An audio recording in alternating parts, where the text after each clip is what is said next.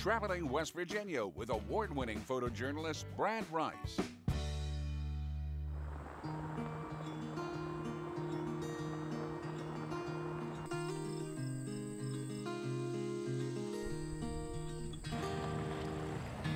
I grew up on a farm, and we had horses and cattle, sheep, pigs, goats, you know, everything, the normal farm life.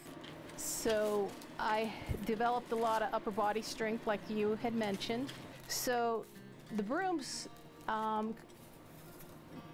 were a natural for me, maybe with the plaiting and the weaving. My husband was a farrier. He is passed away now, but he also did blacksmithing, and he did fireplace tool sets. He asked me to put a broom on a tool that he had. About the third one he had me make, I said, time out, I need to learn what I'm doing. So I went to do a class, for a week-long class, and so that was in 2009, so I've been making brooms since then.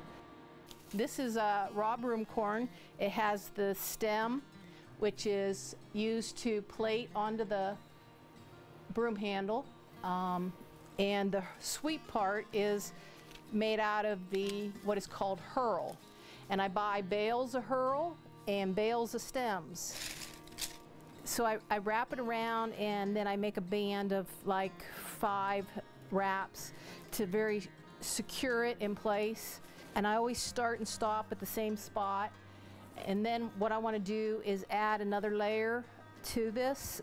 The whole thing that keeps the broom on the handle is the tension, so it's really important to keep it as tight as I can.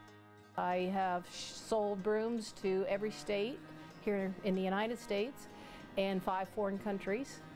I make everything from holy water sprinklers to witches' broomsticks, so I go from one end of the spectrum to the other. This weekend we're going to have an open studio. It's a drive-around tour, and the event is the Droop Mountain Studio Tour. We have 4 sites, and you'll be able to visit different art studios. We encourage everybody to drive our back roads, stop in and visit us, and meet and greet.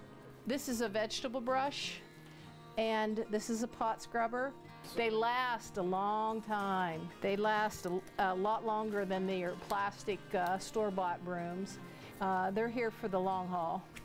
Everybody loves them. They're beautiful, and it just makes me feel so good that I created these. The genuine good feeling that people get from seeing them and using them is what makes me the happiest.